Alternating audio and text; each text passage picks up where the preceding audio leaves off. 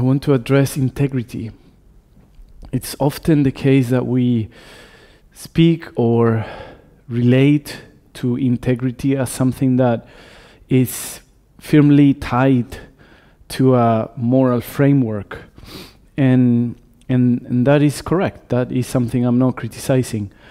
But what I am now rather unpacking is the integrity that has to do with how we think, how we speak, how we act, and how there is a coherence in the different parts that constitute our life. From the point of view of the yogic culture, I have always addressed integrity as a matter of how well we are connected to our true feeling, our true thought, our true belief.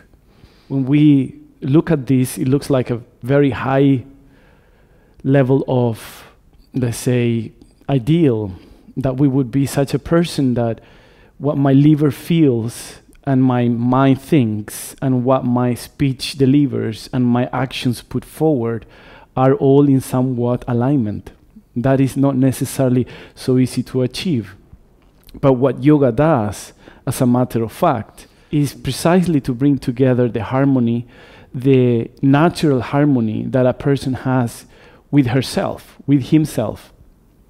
And that natural harmony is actually made possible because we start breathing consciously, because we start moving consciously, because we start becoming conscious of our thoughts, because we also become conscious of the deepest emotions that we hold in our own bodies. And ultimately, we become conscious of our soul.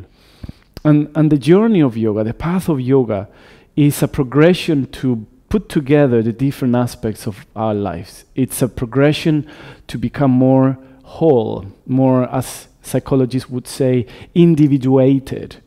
It's a united being that has a coherence of principles, tendencies, drives, patterns, actions, thoughts, and emotions.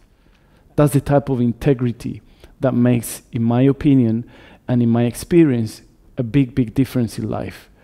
When you behave in such a way that everything within you agrees to that which you are doing, that type of integrity has a tremendous, tremendous influence in the world.